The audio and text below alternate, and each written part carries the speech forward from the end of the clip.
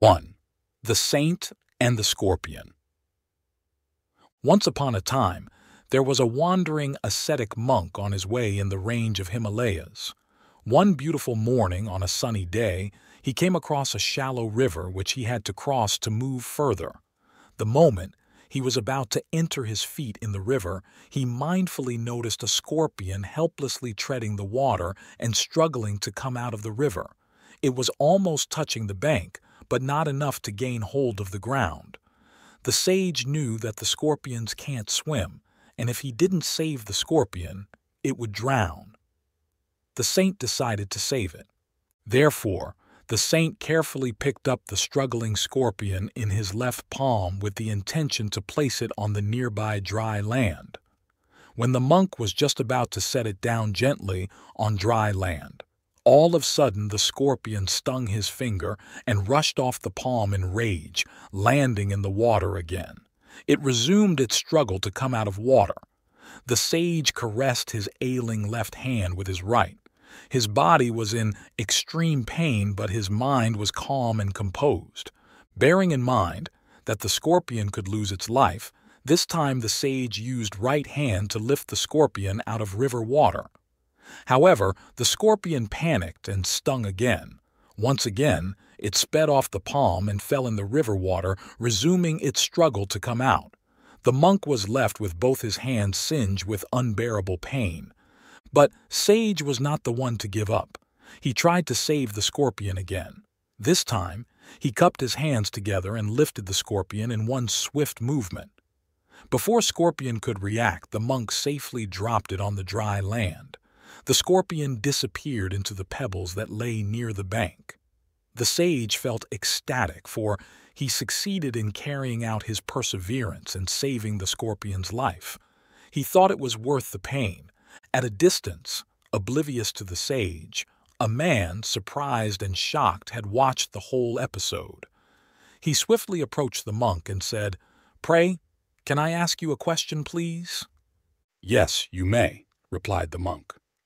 The man said, "First of all, in my opinion, there was no need to save a scorpion. It's good for nothing and does not do well to anybody. Secondly, if you tried to save him out of kindness or compassion, you could have tried simply once.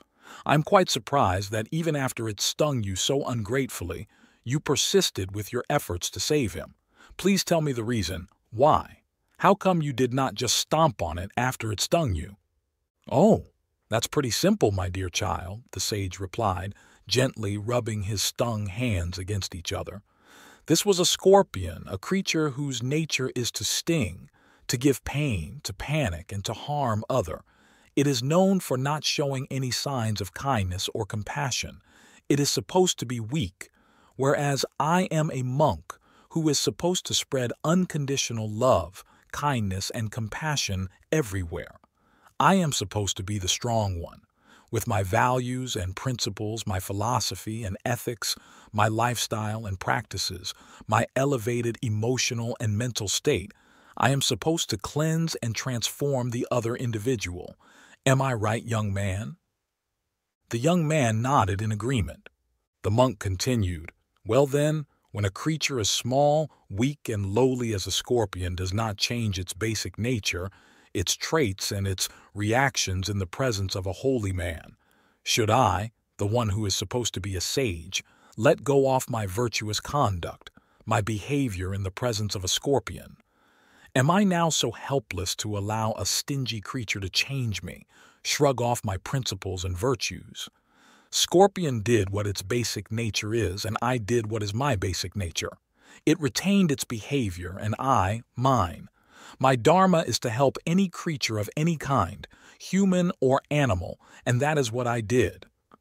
The man prostrated at the feet of the saint and expressed his gratitude for the profound wisdom saint shared with him.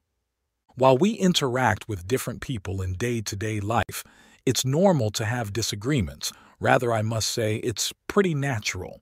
You will come across different type people resembling from scorpions to saints, grateful to thankless, weak to strong, good to bad, and so forth. If they are able to change your behavior, provoke you, make to react, throw you off balance, They are much stronger than you. In difficult conditions or during conflict situations, if you keep your calm and retain your goodness, you will emerge as a winner. You should never let your actions, thoughts, and words to be affected by the negative behavior of others. The darkness in others' hearts should not be allowed to penetrate into the lightness of your heart. If you lower yourself down to their level, treating them the way they have treated you, this will invariably means they have won because you have become like them. 2. The reflections. Once a dog ran into a museum filled with mirrors. The museum was unique. The walls, the ceiling, the doors, and even the floors were made of mirrors. Seeing his reflections, the dog froze in surprise in the middle of the hall. He could see a whole pack of dogs surrounding him from all sides, from above and below. The dog bared his teeth and barked. All the reflections responded to it in the same way. Frightened, the dog barked frantically. The dog's reflections imitated the dog and increased it many times. The dog barked even harder, but the echo was magnified. The dog tossed from one side to another while his reflections also tossed around, snapping their teeth. The following day, the museum security guards found the miserable, lifeless dog, surrounded by thousands of reflections of the lifeless dog. There was nobody to harm the dog. The dog died by fighting with his own reflections. The world doesn't bring good or evil on its own. Everything that is happening around us reflects our thoughts, feelings, wishes, and actions. The world is a big mirror. So let's strike a good pose. 3. The Pursuit of Happiness by GARDNER. The future was uncertain, absolutely, and there were many hurdles, twists, and turns to come. But as long as I kept moving forward, one foot in front of the other, the voices of fear and shame, the messages from those who wanted me to believe that I wasn't good enough, would be stilled. Summary. The Pursuit of Happiness is a memoir by GARDNER that was published in 2006.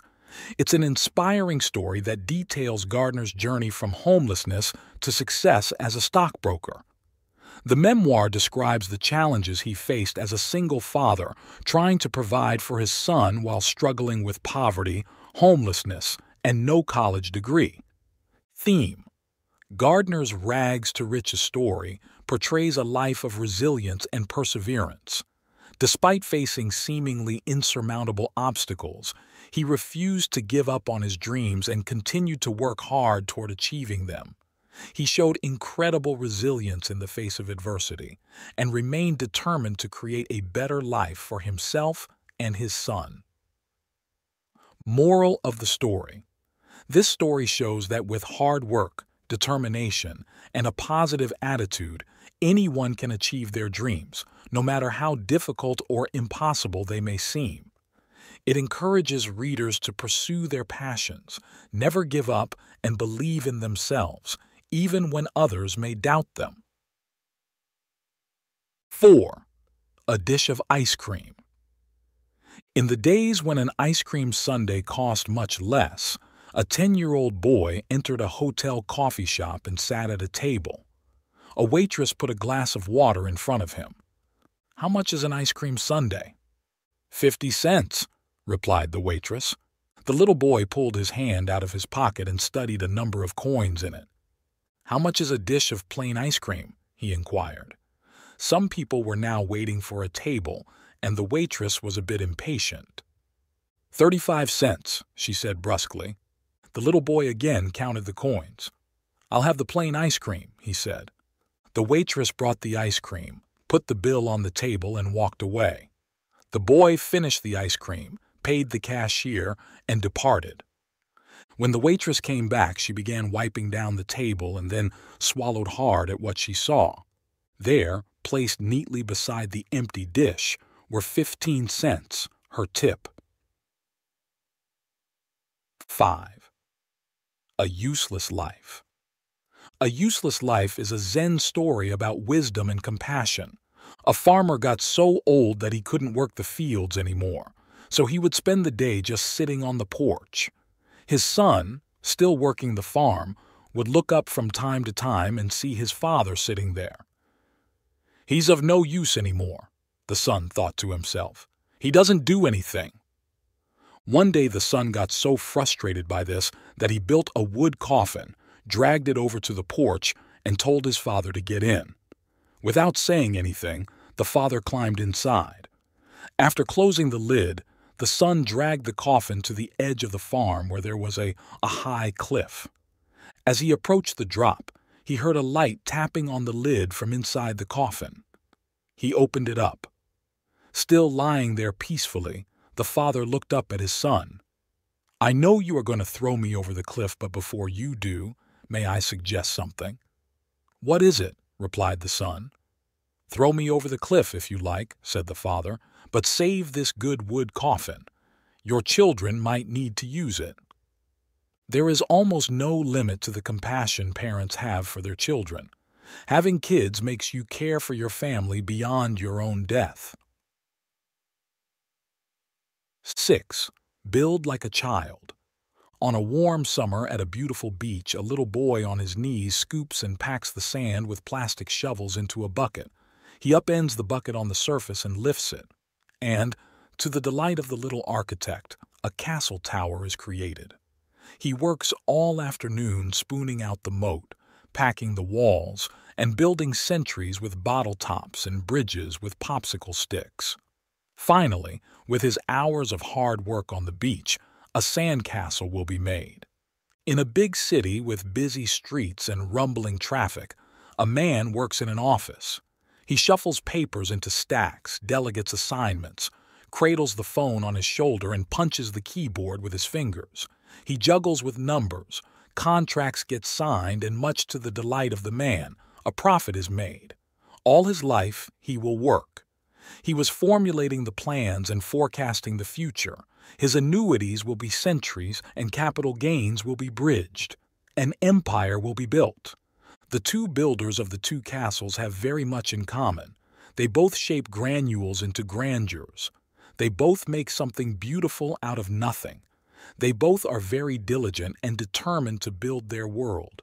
And for both, the tide will rise, and the end will come. Yet, that is where the similarities cease. The little boy sees the end of his castle while the man ignores it. As the dusk approaches and the waves near, the child jumps to his feet and begins to clap as the waves wash away his masterpiece. There is no sorrow, no fear, no regret. He is not surprised. He knew this would happen. He smiles, picks up his tools, and takes his father's hand and goes home. The man in his sophisticated office is not very wise like the child. As the wave of years collapses on his empire, he is terrified. He hovers over the sandy monument to protect it. He tries to block the waves with the walls he made. He snarls at the incoming tide. "It's my castle," he defies. The ocean need not respond. Both know to whom the sand belongs. Go ahead and build your dreams, but build with a child's heart. When the sun sets and the tides take, applaud. Salute the process of life and go home with a smile. 7. Two shoe salesmen. At the beginning of the 20th century, there was a successful American shoe manufacturer company that manufactured and sold shoes. Due to market changes, the sales of company went down sharply. The management was concerned about the decline in company's product sales in America. A board meeting called up to discuss this issue. In the board meeting, a new business strategy emerged out to explore and open new markets abroad. It was decided to send 2 salesmen to Africa to determine the market potential for their products. The sales director called his 2 top salesmen and proposed that they travel to Africa and assess the market there to increase their sales. Both salesmen left by boat for Africa with instructions to make a first survey of the market. Each of them would go to a different country to have 2 opinions about the potential of the African market. Within a month of arriving, the first salesman completed a basic survey of the target market and called his sales director, informing him that after several days visiting cities, he had concluded that the African potential for shoe sales was null. The first salesman said, "Boss, there is a bad news. Here they all go barefoot. No one here wears any shoes. There is no market for us here. We are not going to be able to sell a single pair of shoes." The salesman was sounding very dejected and disheartened. After a couple of days, the second of the salesmen called back to the sales director. He was extremely excited and said, "Boss, good news. It's a fantastic place and a great business opportunity for us. No one here wears shoes. No one sells shoes. There is a huge potential market for us. We are going to sell thousands of pairs. What all we need to do is to educate them on the benefits and importance of wearing shoes." This inspiring short story highlights the importance of attitude in our life. Why do some people get what they want while others don't? An optimistic attitude makes you see opportunities in all the difficulties that life holds around you, whereas a pessimistic attitude makes you see difficulties in all the new opportunities that life holds for you. There is also a famous Henry Ford quote that emphasizes how much attitude determines success or failure. Whether you think you can or you think you can't, you're right. There are opportunities everywhere. When you are mindful enough to explore them, you will find the one. It all starts with that optimistic attitude. You will find the right people, you will move in the right circles, and you will bump into the right solutions. The story also encouraged to look at the things in totality. There is always a positive perspective and a negative perspective to everything and every circumstance. You can either look at a glass as half full or half empty, but technically the glass is always full. You can look at the whole of the donut or in totality the donut itself. The choice is yours and yours alone. But remember that the choices you make will determine your success or failure. Look at the things in a holistic way and tap the opportunities. In the story, of course, Salesman 2 was a real entrepreneur, the person who sees opportunity where others do not. It's a story designed to motivate you to find hidden potential, take risks, and turn obstacles into opportunities. 8. Value of your life. One day, a son went to his father and asked, "What is the value of my life?" Instead of answering, the father gave him a stone and said, "If you want to know the value of your life, take this stone and go to the market to sell it. If anyone asks you for the price, don't say a word, just raise 2 fingers. However, do not accept any offer and bring the stone back to me." The boy went to the market. He looked around and suddenly an old woman approached him and asked, "How much is this stone? I want to put it in my garden." The boy didn't say anything and raised 2 fingers, so the woman said, $2? I'll take it." The son got surprised. He rushed back to his father and said, "There was an old woman at the market. She wanted to give me $2 for the stone." The father then said, "My son, now I want you to take this rock to the museum, and if you are asked the price, raise 2 fingers and don't say a word. Once again, do not accept any offer and bring the stone back to me." The boy took the stone, then went to the museum.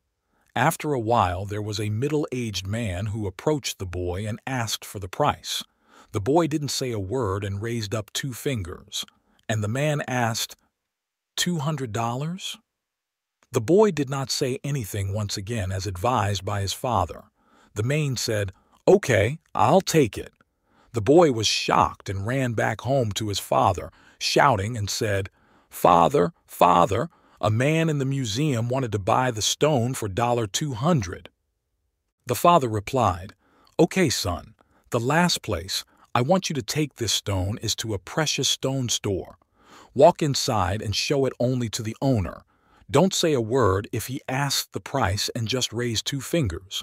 As you did earlier, do not accept any offer and bring the stone back to me." The son then went to the precious stone store and showed the stone to the owner. "Oh my God, where did you find this?" the owner asked. "This is a most precious, unpolished gem, one of the most valuable in the whole world. I must have it. What price would you take for it?" The boy didn't say anything and raised two fingers, to which the man replied, $2 million. "That is a bargain. I'll take it." The boy couldn't believe it. The boy, not knowing what to say, went breathlessly, running home to his father, anxiously clutching this now priceless gem, terrified that he might lose it. The boy said, "Father, precious store owner wants to buy this stone for $2 million. The father then said, "Son, you have been carrying in your hands one of the most precious objects of our people. It is truly priceless." The father continues, "My dear son, do you now understand the value of your life? Life is all about where you put yourself. You can decide if you want to be a $2 stone or a $2 million stone. The value of your life is much like that stone. Someone sees it having a worth of $2, others $200, and still few see $2 million. You must surround yourself with other precious souls who recognize the greatest value of your life, because it is one of your most prized possession, and you must not allow it to be undervalued. It does not matter where you come from, where you were born, or the color of your skin. You just need to put yourself at right place. Not all people will understand your value or appreciate you.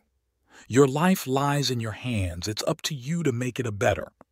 Another message the story culminates is, do not forget your individual worth or lose faith in yourself.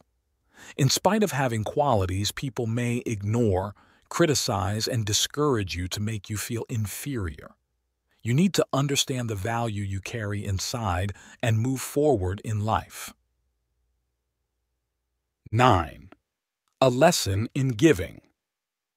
Many years ago, when I worked as a transfusion volunteer at a hospital, I got to know a little 3-year-old girl suffering from a disease.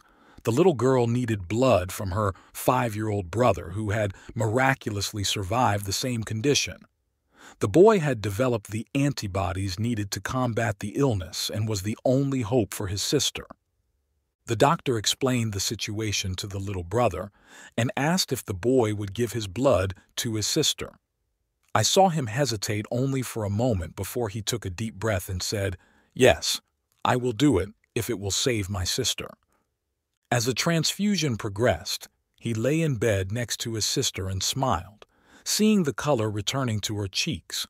Then his face grew pale and his smile faded. Finally, he looked up at the nurse beside him and asked with a trembling voice, "When will I start to die?" The young boy had misunderstood the doctor and thought he had to die to save his sick sister. 10. A boat for all feelings. Once there was an island where all the feelings and emotions lived together. One day, a big storm from the sea was about to drown the island. Every emotion on the island was scared, but love made a boat to escape. All the feelings jumped in the boat except for one sense. Love got down to see who it was. It was ego. Love tried its best to bring ego to the boat, but ego didn't move.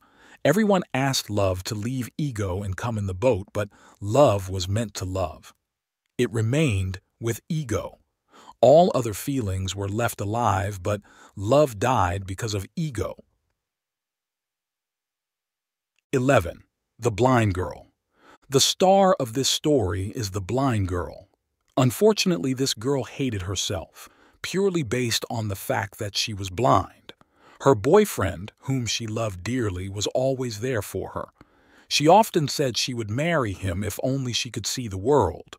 One day, whether it be a miracle or the incredible power of science, she could finally see everything.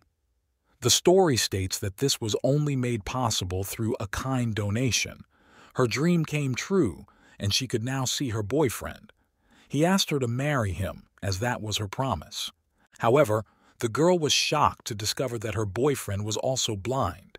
She refused to marry him and broke his heart. He walked away in tears. The girl later discovered that her boyfriend was the donor, and with the donation, he lost his sight. Though rather far-fetched, this short story is a fantastic lesson. The takeaway of the story: when our circumstances change, our mind changes too. Not only do you have to stay true to yourself and appreciate everything, but you never know what's happening behind closed doors. 12. The story of the fig tree. I saw my life branching out before me like the green fig tree in the story. From the tip of every branch, like a fat purple fig, a wonderful future beckoned and winked. One fig was a husband and a happy home and children, and another fig was a famous poet, and another fig was a brilliant professor, and another fig was E.G., the amazing editor, and another fig was Europe and Africa and South America, and another fig was Constantine and Socrates and Attila, and a pack of other lovers with queer names and offbeat professions, and another fig was an Olympic lady crew champion, and beyond and above these figs were many more figs I couldn't quite make out. I saw myself sitting in the crotch of this fig tree, starving to death, just because I couldn't make up my mind which of the figs I would choose. I wanted each and every one of them, but choosing one meant losing all the rest, and as I sat there, unable to decide, the figs began to wrinkle and go black, and one by one they plopped to the ground at my feet. Decide. Take action. There's no right or wrong answer when you're choosing between two positive routes or outcomes. Wait too long and the decision will be made for you. 13. Shake off your problems. A man's favorite donkey falls into a deep precipice. He can't pull it out no matter how hard he tries. He therefore decides to bury it alive. Soil is poured onto the donkey from above. The donkey feels the load, shakes it off, and steps on it. More soil is poured. It shakes it off and steps up. The more the load was poured, the higher it rose. By noon, the donkey was grazing in green pastures. After much shaking off of problems and stepping up, learning from them, one will graze in green pastures. 14. The wait was wrong. Drew Carey has spent much of his career in the spotlight. Fans of the comedic actor remember him as the overweight star of The Drew Carey Show. He shocked his following by appearing on his new job as the host of The Price is Right, a full 80 pounds lighter. There was no magic trick to his weight loss. Carey lost weight the old-fashioned way by counting calories and logging 45-minute cardio sessions on the treadmill. Remember, you don't have to try the newest fad. Find what works for you and just stick with it. Little by little, you will reach your goals. 15. Being and breathing. One warm evening many years ago, after spending nearly every waking minute with Angel for 8 straight days, I knew that I had to tell her just one thing. So late at night, just before she fell asleep, I whispered it in her ear. She smiled, the kind of smile that makes me smile back, and she said, "When I'm 75 and I think about my life and what it was like to be young, I hope that I can remember this very moment." A few seconds later, she closed her eyes and fell asleep. The room was peaceful, almost silent. All I could hear was the soft purr of her breathing. I stayed awake thinking about the time we'd spent together and all the choices in our lives that made this moment possible. And at some point, I realized that it didn't matter what we'd done or where we'd gone, nor did the future hold any significance. All that mattered was the serenity of the moment. Just being with her and breathing with her. The moral: we must not allow the clock, the calendar, and external pressures to rule our lives and blind us to the fact that each individual moment of our lives is a beautiful mystery and a miracle, especially those moments we spend in the presence of a loved one. 16. The Drunkard.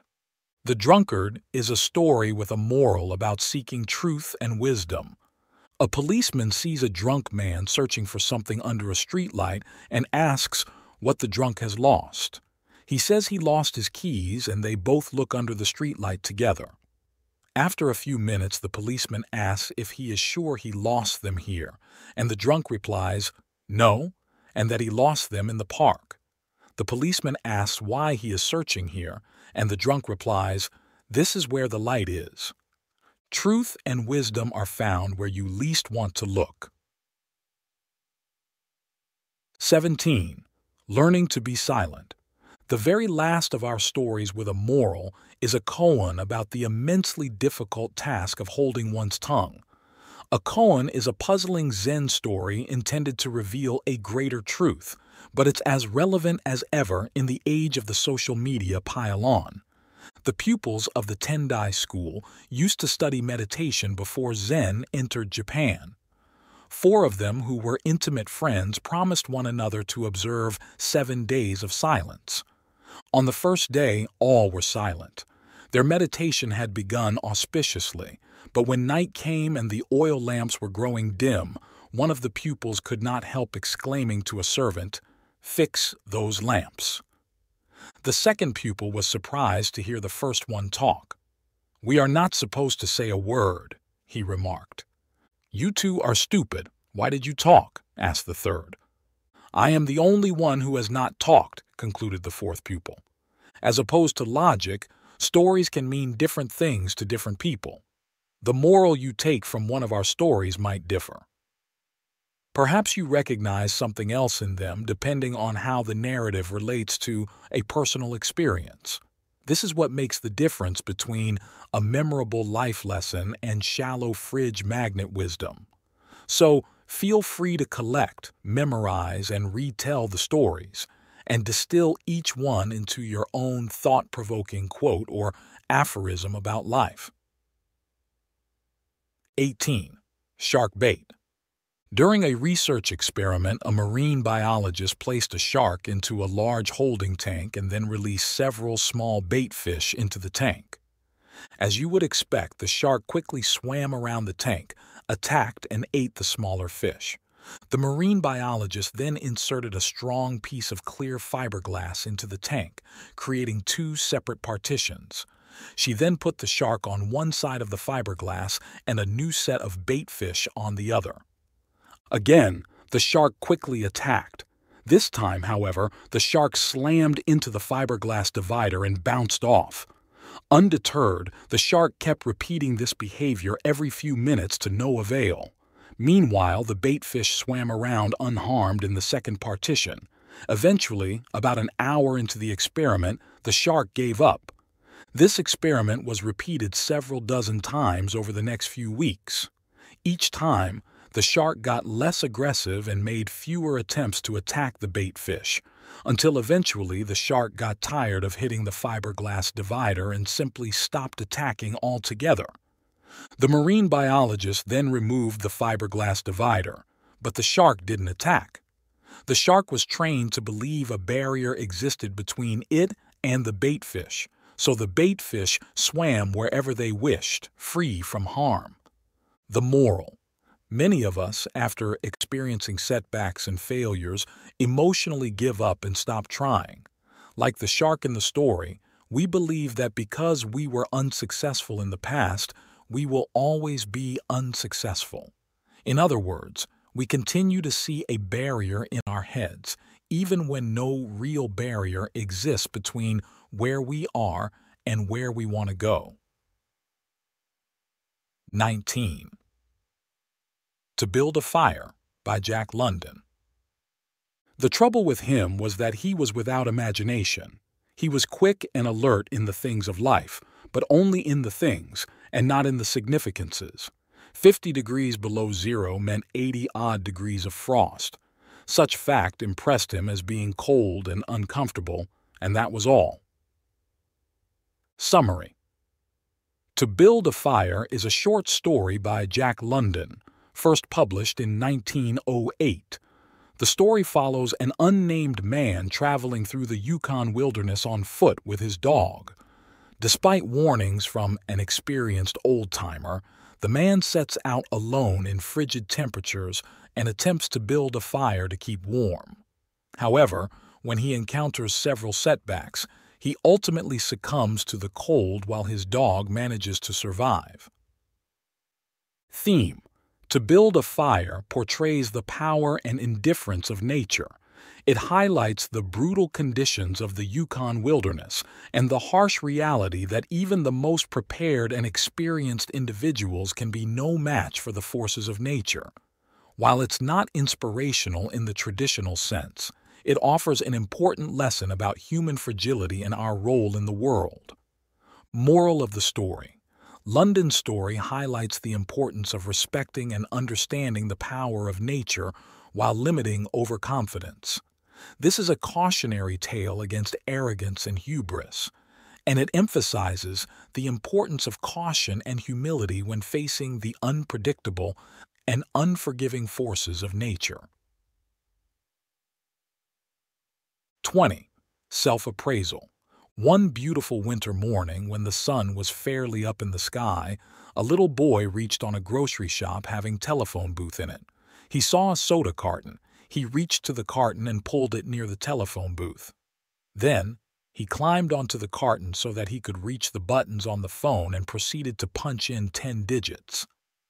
The store owner observed and curiously listened to the conversation the boy had.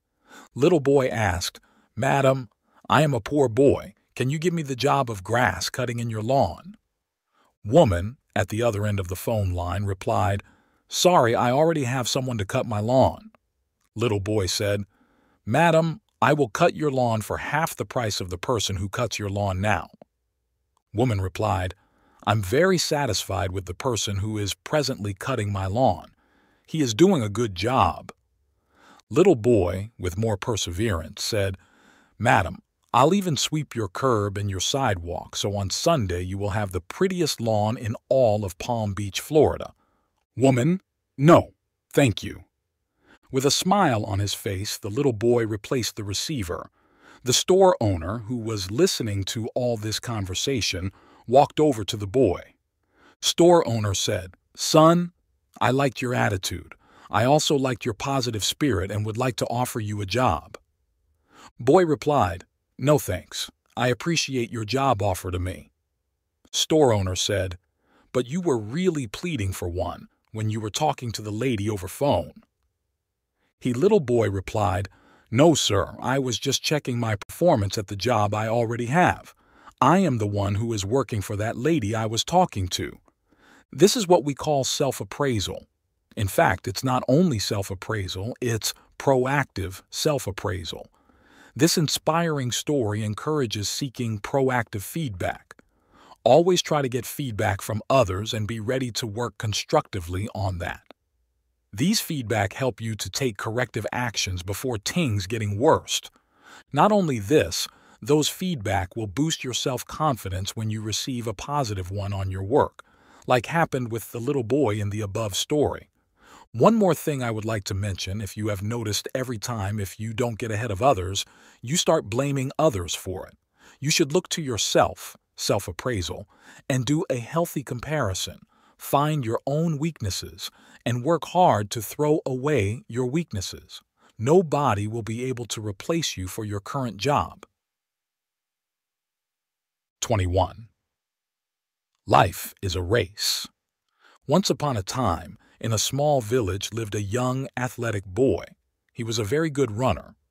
One day, that boy participated in running competition held in village.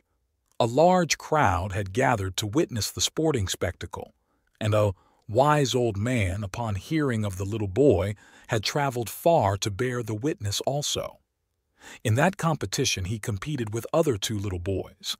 The race commenced, looking like a level heat at the finishing line.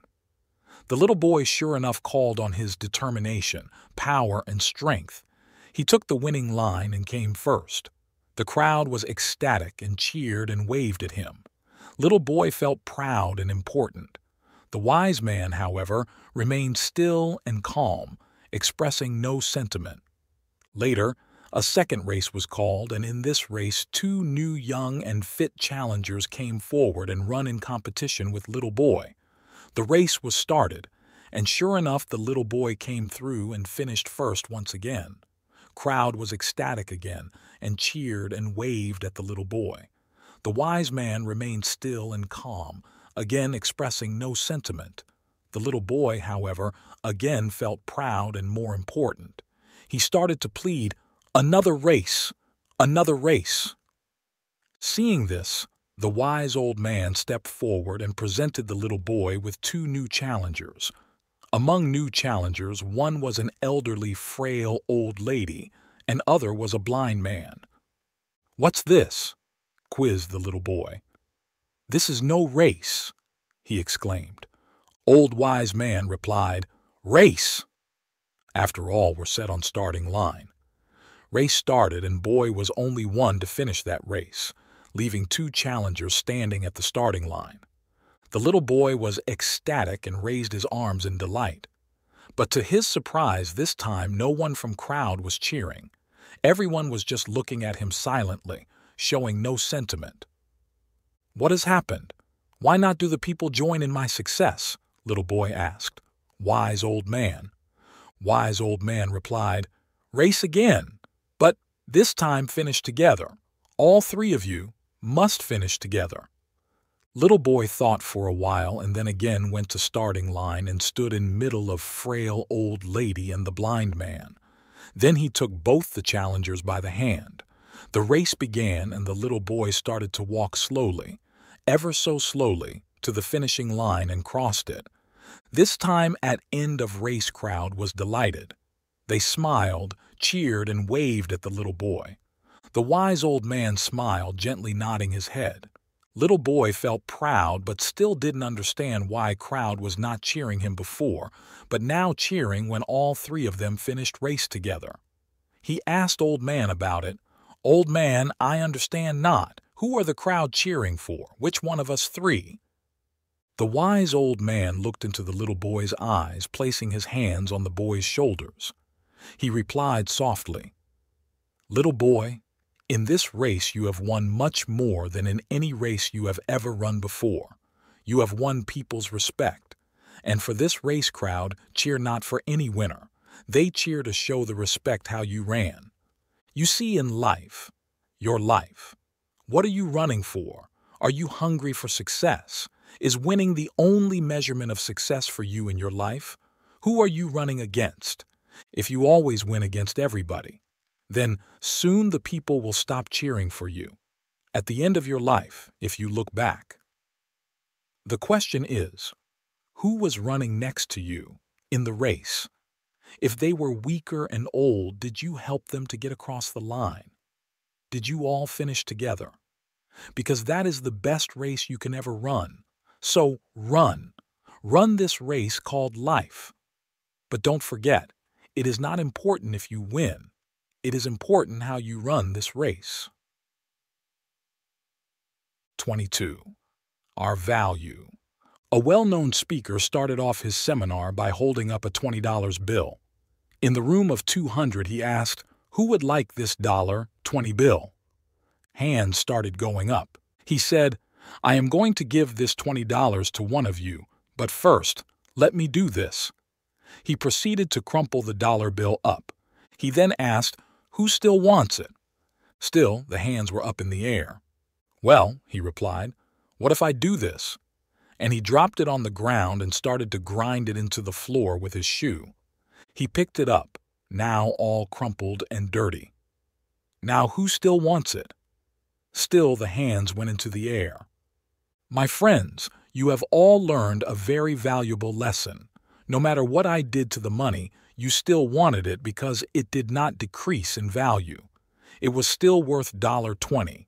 Many times in our lives, we are dropped, crumpled, and ground into the dirt by the decisions we make and the circumstances that come our way. We feel as though we are worthless. But no matter what has happened or what will happen, you will never lose your value. You are special. Don't ever forget it. 23. Life is like a cup of coffee. A group of best friends decided to have their alumni get together at the residence of one of their favorite university professor. The professor was very popular among university students and had been mentor for many of them. They finalized to make a surprise visit to Professor.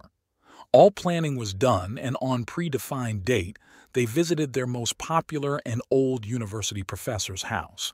It was quite a happy moment for not only Professor, but even for the all friends, students of Professor, also as some of them were meeting after a long time.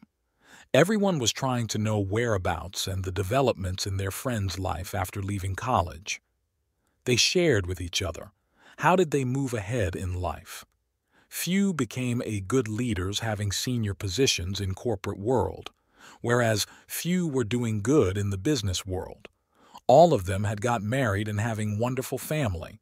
Everyone had her own timing of life in achieving the milestones. There was quality conversation going on, but somehow the conversation soon diverted to complaints about work, relationships, stress, and tension in life. The professor offered them coffee and went to kitchen to ask his wife to prepare coffee for all his students. After 10-15 minutes, his beautiful wife came with a pleasant smile. One thing was to be noticed that she brought coffee in different kinds of cups. Crystal cups, glass cups, ceramic cups, shining ones, some plain-looking, some ordinary, some exquisite, and some expensive ones. The students thought that Professor may not have the same kind of cups, and due to large number of guests, his wife has served the coffee in different cups.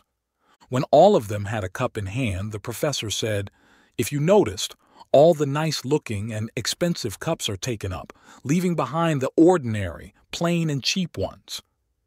It was a surprising moment as nobody noticed that there were some extra cups of coffee, and while having their cup, nobody took the ordinary cups and all of them were left on the serving tray. The professor continued, "Every one of you wanted the best cups. While it is, of course, normal for you to want only the best for yourselves, that can also be the source of much of your dissatisfaction, problems, and stress and tension in life."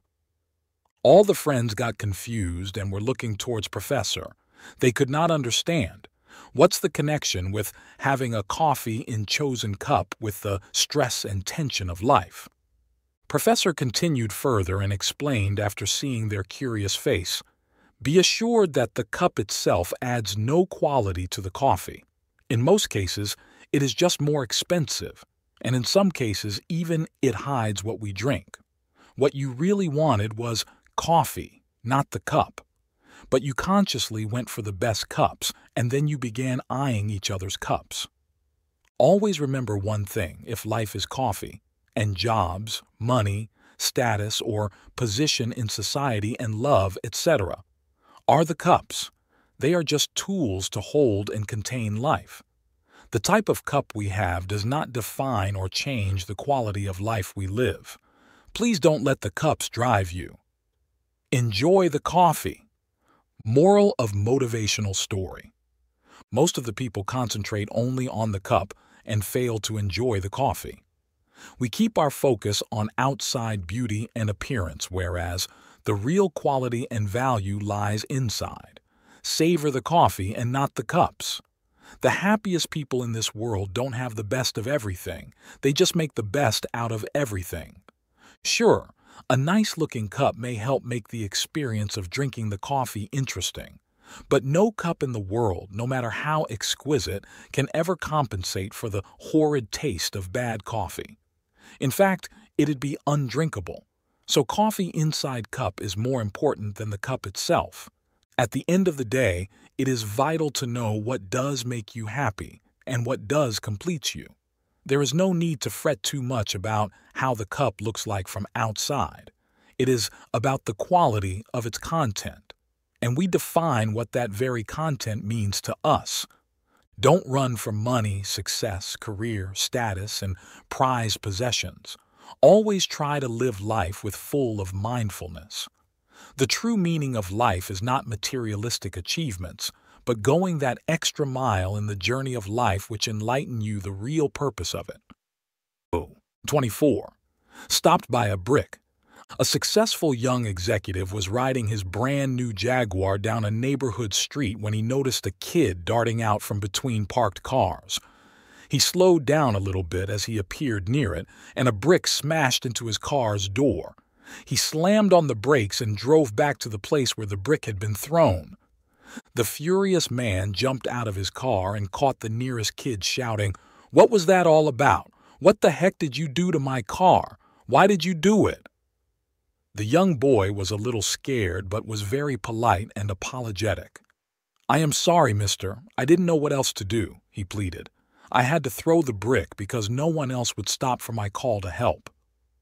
With tears rolling down his cheeks, he pointed towards the parked cars and said, "It's my brother. He rolled off the curb and fell off his wheelchair, and he is badly hurt. I can't lift him." The sobbing boy asked the man, "Would you please help me get him back into his wheelchair? He is hurt, and he is too heavy for me." The young man was moved beyond words and tried to swallow the rapidly swelling lump in his throat. Then he hurriedly lifted the other kid from the spot and put him back in the wheelchair. He also helped the little kid with his bruises and cuts. When he thought that everything would be okay, he went back to his car. "Thank you, sir, and God bless you," said the grateful kid. The young man was too shaken up for any word, so the man watched the little boy push the brother who uses a wheelchair down the sidewalk. It was a long and slow ride back home to the man. When he came out of the car, he looked at his dented car door. The damage was very noticeable, but he did not bother to repair it. Instead, he kept the dent to remind him of the message. Do not go through life so fast that someone has to throw a brick at you to get your attention. Life whispers in our souls and speaks to our hearts. Sometimes when we do not listen to it, it throws a brick at us. It is our choice. Listen to the whisper or wait for the brick. 25. $20 bill. A well-known speaker started his seminar by holding up a brand new $20 bill. In the room filled with people, he asked if anyone would like to have his $20 bill. Hands in the room started going up. He crumpled and crumbled the bill and asked the crowd if anyone was still interested in having the bill. The hands were still up, signing that people still wanted the crumpled $20 bill. He then dropped the bill on the ground and started to grind it into the floor with his shoe. He picked up, now crumpled and dirty $20 bill. "Does anyone still wants the bill?" he asked. Still, the hands went into the air. The speaker said, "Today, we have all learned a valuable lesson. No matter what I did to the bill, you still wanted it because it did not lose its value." Many times in our lives we are dropped, crumpled, and ground into the dirt by the decisions we make and the circumstances that come our way. We may feel as if we are worthless, but no matter what happened or what will happen, you will never lose your value. Dirty or clean, crumpled or finely creased, we are priceless. The worth of our lives comes not from where we are from or who we know, but from who we are. 26. Find happiness. Once a group of 50 people were attending a seminar. Suddenly, the speaker stopped and decided to do a group activity. He started giving each attendee one balloon. Each one was asked to write his/her name on it using a marker pen. Then all the balloons were collected and put in another room. Now these delegates were led into that room and asked to find the balloon, which had their name written within 5 minutes. Everyone was frantically searching for their name, colliding with each other, pushing around others, and there was utter chaos. At the end of 5 minutes, no one could find their own balloon. Now each one was asked to randomly collect a balloon and give it to the person whose name was written on it. Within minutes, everyone had their own balloon. The speaker then began, "This is happening in our lives. Everyone is frantically looking for happiness all around, not knowing where it is. Our happiness lies in the happiness of other people. Give them their happiness. You will get your own happiness. And this is the purpose of human life, the pursuit of happiness." 27. The Clever General. Thousands of years ago, there was a famous Chinese general with a reputation for being an astute and cunning leader. One day, at the end of a long campaign, this general decided to stop in a stronghold with a small battalion of soldiers, sending his main fighting force ahead to rest elsewhere. Meanwhile, one of his enemies catches wind of this and decides to march his army of hundreds of thousands of soldiers on the general's all but defenseless position. In the middle of the night, the general's awoken by one of his men, who breaks the news. The enemy's close. They'll be there before daybreak, and the tiny band of soldiers in the stronghold will be no match for their numbers. Hearing this, the general stops and pauses. Understanding his predicament, he instructs his men to stand down, open the gates, take down the banners from the walls, and hide. The general then removes his armor, dons a cloak, and sits on the battlements playing a mandolin as he looks out at the approaching army. The enemy leader soon arrives. He recognizes the general immediately and orders his forces to halt. He stops to think. He knows this general better than anyone, including his reputation for wily deeds and setting deadly traps. He waits some more. The presence of this infamous general sitting there with such nonchalance makes him question himself. Was the information he received false? Is the general luring him into a trap, or is it a double bluff? Is this a ploy to make him question himself, and the general is in fact as defenseless as he seems? He waits some more, and then he orders his forces to retreat. First, your reputation is crucial and can deliver all sorts of positive outcomes. Second, there's often a cleverer, more strategic way to achieve your goals. Never assume it takes sweat, blood, and tears. Look for a method of attaining the same results with less effort. 28. The right place. A mother and a baby camel were lying around under a tree. Then the baby camel asked, "Why do camels have humps?" The mother camel considered this and said, "We are desert animals, so we have the humps to store water so we can survive with very little water." The baby camel thought for a moment, then said, "Okay, why are our legs long and our feet rounded?" The mama replied, "They are meant for walking in the desert." The baby paused. After a beat, the camel asked, "Why are our eyelashes long? Sometimes they get in my way." The mama responded, "Those long, thick eyelashes protect your eyes from the desert sand when it blows in the wind." The baby thought and thought. Then he said, "I see. So the hump is to store water when we are in the desert. The legs are for walking through the desert, and these eyelashes protect my eyes from the desert. Then why in the zoo?" The lesson: skills and abilities are only useful if you are in the right place at the right time. Otherwise, they go to waste. 29. The Scorpion and the Frog. The Scorpion and the Frog is a fable about trust, human nature, and malevolence. One of the many versions goes as follows. A scorpion asks a frog to carry him over a river. The frog is afraid of being stung, but the scorpion argues that if it did so, both would sink and the scorpion would drown. The frog then agrees, but midway across the river the scorpion does indeed sting the frog, dooming them both. When asked why, the scorpion points out that this is its nature. You can't outsmart human nature. Be realistic about changing vicious people. Sometimes they even act against their own interests. 30. St. George in Retirement. St. George in Retirement is a story about obsession. It's a variation of the legend of St. George and the Dragon, and was penned by Australian philosopher Kenny Minogue to illustrate the history of liberalism. After many centuries of hopelessness and superstition, St. George, in the guise of rationality, appeared in the world somewhere about the 16th century. The first dragons upon whom he turned his lance were those of despotic kingship and religious intolerance. These battles won, he rested for a time, until such questions as slavery or prison conditions or the state of the poor began to command his attention.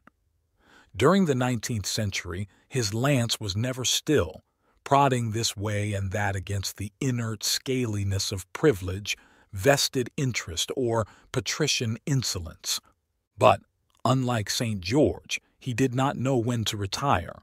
The more he succeeded, the more he became bewitched with the thought of a world free of dragons, and the less capable he became of ever returning to private life. He needed his dragons. He could only live by fighting for causes: the people, the poor, the exploited, the colonially oppressed, the underprivileged, and the underdeveloped. As an aging warrior, he grew breathless in his pursuit of smaller and smaller dragons, for the big dragons were now harder to come by. Not knowing when to quit is the first step of the descent into madness. Beware of St. George and retirement syndrome, the obsession with pursuing a laudable goal. 31. The Three Questions by Leo Tolstoy. Remember then, there is only one time that is important: now. It is the most important time because it is the only time when we have any power. Summary. The Three Questions is a short story by Russian author Leo Tolstoy that was published in 1903. The story follows a king seeking answers to three questions. What is the best time to do things? Who is the most important person? What is the right thing to do? He offers a reward for the answers to these questions and consults with various advisors and wise men, but none can give him satisfactory responses.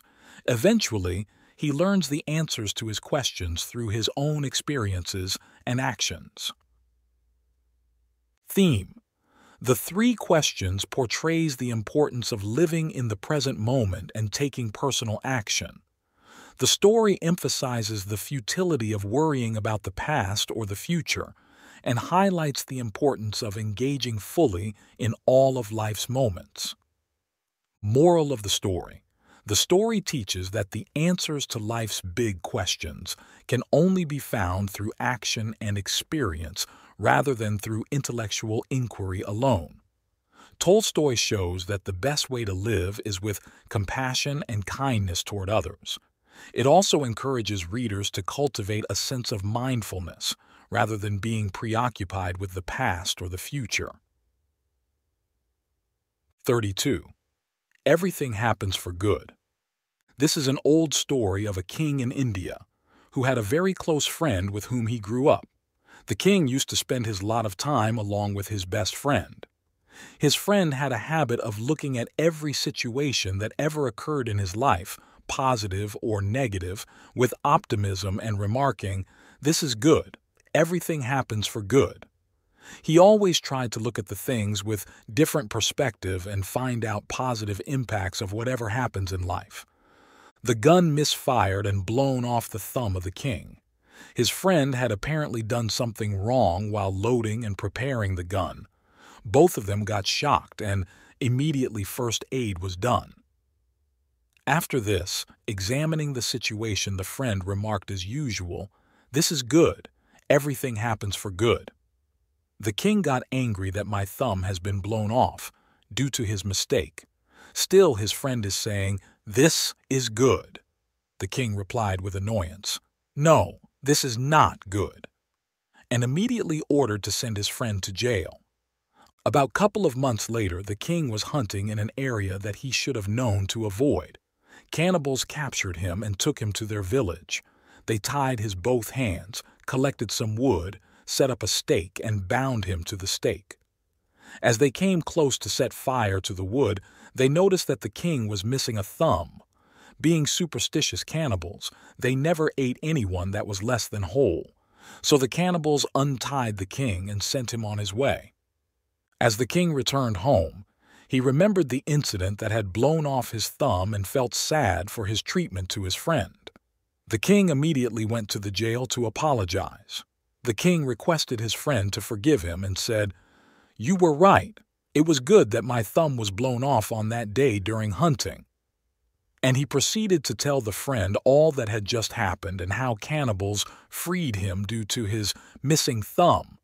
The kind said, "I am very sorry for sending you to jail after getting annoyed on that day. It was a bad decision on my part. Please forgive me." "No," his friend replied. "That was good. Everything happens for good." The king got surprised with his positivity and asked, "What do you mean? How was that good?" "How could it be good in any way that I sent my friend to jail for a couple of months?" questioned the king. His friend smiled and replied, "If I had not been in jail, I would have been with you. The cannibals would have killed me and made me their food. Whatever happens in life happens for good. Every incident in life has connection with future incidents, which we are not able to see at that point of time. We are only able to relate it back once that connecting future incident happens. When we connect those past incidents, we realize the significance. Therefore, we should always be optimistic and look brighter parts of the things. The story also inspires to practice gratitude in life. Whatever happens, we should be thankful for what we have instead of getting sad about what we have lost. We must focus our spotlight on the positive parts and look at the things with wholeness. 33. Poseidon.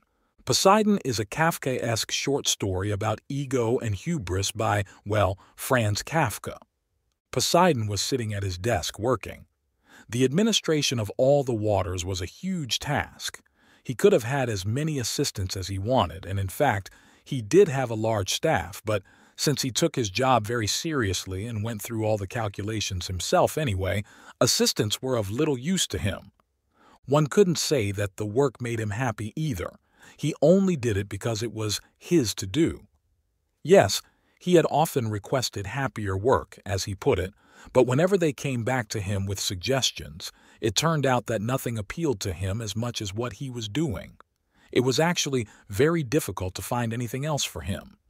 It was hardly possible to put him in charge of a particular sea, quite apart from the fact that the calculations involved were no less onerous, just more trivial, since great Poseidon was only ever in line for an executive post. And if he was offered a job in a different department, the very thought of it was enough to turn his stomach. His divine breath became restless. His bronze thorax quaked. Not that they took his complaints all that seriously. If a great power kicks up, then you have to be seen to give in to him, even in the most hopeless cause. No one seriously thought of having Poseidon removed from office. He had been god of the seas from the beginning of time, and would have to remain such. The thing that most angered him, and this was the principal cause of his unhappiness in his job, was when he got to hear what people thought it involved, that is, forever parting the waves with his trident. And when all the time he was sitting at the bottom of the ocean up to his ears in figures, the occasional visit to Jupiter was really the only break in the monotony, a visit, moreover, from which he usually returned in a towering bad temper. He hardly ever clapped eyes on the seas, only fleetingly on his hurried way up to Olympus, and he had never sailed them as such. He tended to say he was waiting for the world to end first, because there was bound to be a quiet moment just before the end when he had signed off on his last calculation and would be able to take himself on a little cruise somewhere. The only thing more insane than the modern office workplace is what we make of it. Too often, it's our ego that's keeping us from walking away. 34. The retiring carpenter. There was a highly skilled carpenter who was just about to retire. He was retiring after a long and dedicated career in building houses. He was master in his work and was extremely famous for his extraordinary work. At the very beginning of his career, when he joined a prominent contractor, he had been required to make a very special promise. The carpenter had to promise the contractor that every house he built would be built as if it was the most important project he had ever been given. He also had to promise that every house would be built with full of creativity, dedication, love, and care. Getting ready to retire, the carpenter went into his boss's office to inform him about his plans. The carpenter said, "The house I have just completed would be my last. I would like to retire from the services now." The boss said, "I'm sorry to see you are leaving our organization. May I request you to be kind enough to do a final favor for me?" The carpenter replied, "Please, sir, tell me what can I do for you?" The boss said, "Just build me one more house, then you're free to go." The carpenter, who respected his boss to a great extent, agreed and immediately started to work on the new house. But unlike every other house he had built over the past few years, he didn't use the full extent of his expertise with this final one. He took every shortcut he knew to finish the project in record time. The only reason behind it was he wanted to begin his second innings after retirement at the earliest. He cut corners, used inferior material, and hurried to get the task over with. Within weeks, the carpenter completed the house. And finally, the carpenter called his employer and showed him the house. The employer was very happy and grateful to him. He said to the carpenter in a gentle tone, "Thanks for doing this personal favor for me." Then the employer handed over the carpenter some papers and keys to the front door and said, "These are for you. The house you just built is my parting gift for all your years of hard work and dedication." The carpenter was astounded. He could not believe that the home he had just built was his own. If he had known this, he would have put his very best into it. The motivational story, The Retiring Carpenter, communicates a very strong message. You must keep your promises and fulfill your commitments. The carpenter broke his early promise. He failed to keep the promise he had made to his employer and to himself, the promise that he would do his work with excellence and true mastery of his craft. As a result, he did not put in his full efforts to build his own house. Just because he breached his commitment, he ended up living in the only inferior home that he had ever built. Similarly, in our life we break promises and end up living in less than ideal circumstances, circumstances that we have created by our own actions. The short motivational story makes us to realize that whatever we do in our day-to-day life, we should do it with utmost passion and love, just like it's for your own self. 35. Sharpen your axe. Once upon a time, there were two woodcutters named Charles and John. Both of them were from same town. They were often at loggerheads over who chopped more wood. So one beautiful morning, they decided to hold a wood-cutting competition to determine the winner between them. The rules of competition were pretty simple. Whoever produces the most wood in a day wins. They moved towards woodland nearby. Both of them took up their positions in the jungle and started cutting away trees in their fastest possible speed. Chop, chop, chop. The sound of axes hitting wood echoed throughout the forest, and both contestants matched the opponent stroke for stroke. This lasted for an hour, and all of a sudden Charles stopped. When John noticed that there was no chopping sound from Charles's side, he thought, "Aha! Charles must be tired already." And he continued to chop down his trees with double motivation and pace. A quarter of an hour passed, and John heard his opponent chopping again. After this, both Charles and John carried on synchronously. John was starting to feel exhausted, and the chopping from Charles stopped once again. Feeling motivated and sensing victory close by, John continued on with a huge smile on his face. But after 15 minutes, John could hear the chopping sound again from Charles' end. John brought his all energy together and kept cutting the trees to go ahead with the competition. This went on the whole day. Every hour, Charles would stop chopping the wood for 15 minutes while John kept going persistently. So, in the evening when the competition ended, John was totally confident that he would take the triumph. But to John's surprise, Charles had actually chopped down more wood. With a disappointing face, John asked, "How did this even happen? How could you have cut down more trees than me? You worked for less time than me. I heard you stop working every hour for 15 minutes. Charles smiled and replied, "Well, John, it's in fact very simple. Every time I stopped work, while you were still chopping down trees, I was sharpening my axe." In today's competitive environment, everybody, everywhere seems to be busy. Most of the people are just too busy doing and trying to achieve success like John. They do not spare essential time required to enhance their knowledge and renew themselves, to learn and grow, to sharpen the axe. 36. The Gift of the Magi by O. Henry. And here I have lamely related to you the uneventful chronicle of two foolish children in a flat who most unwisely sacrificed for each other the greatest treasures of their house. But in a last word to the wise of these days, let it be said that of all who give gifts, these two were the wisest. Summary. The Gift of the Magi is a short story written in 1905 by O. Henry. It's about a young couple, Jim and Della, who are struggling to make ends meet during the Christmas season. Despite their financial difficulties, they each want to buy a special gift for the other. They end up making sacrifices to do so, each giving up something they treasure to please the other. Theme. The Gift of the Magi displays the true meaning of gift-giving, which is about the thought and love behind the gift rather than its material value.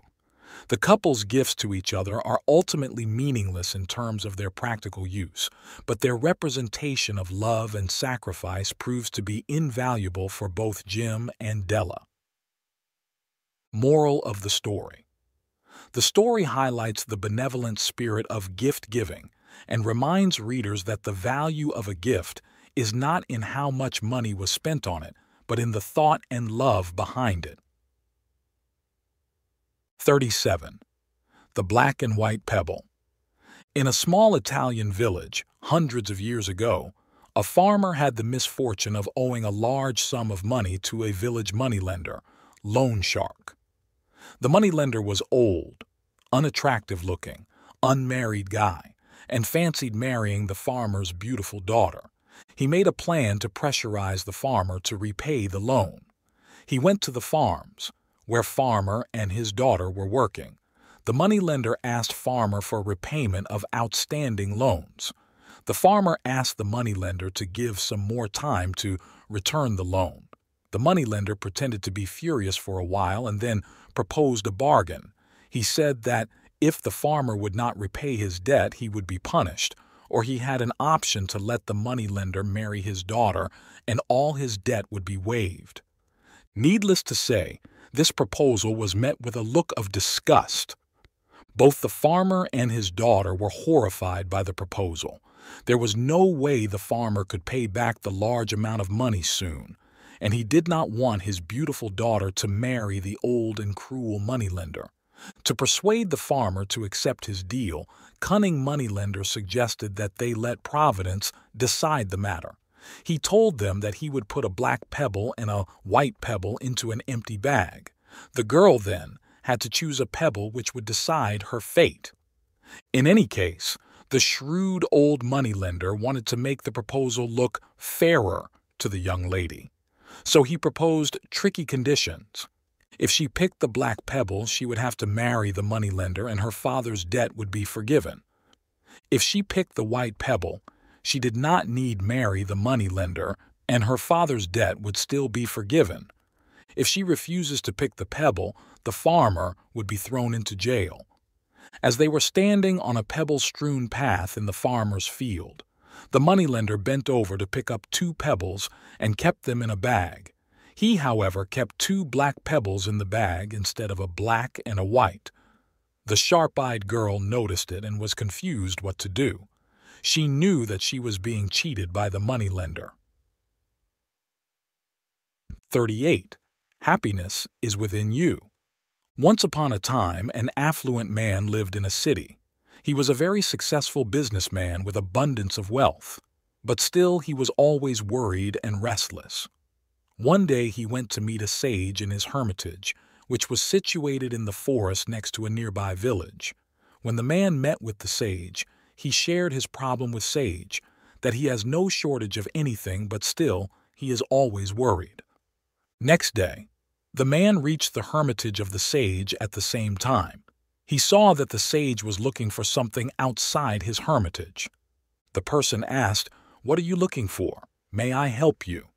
The sage replied, "I have lost my ring and I am searching for the same."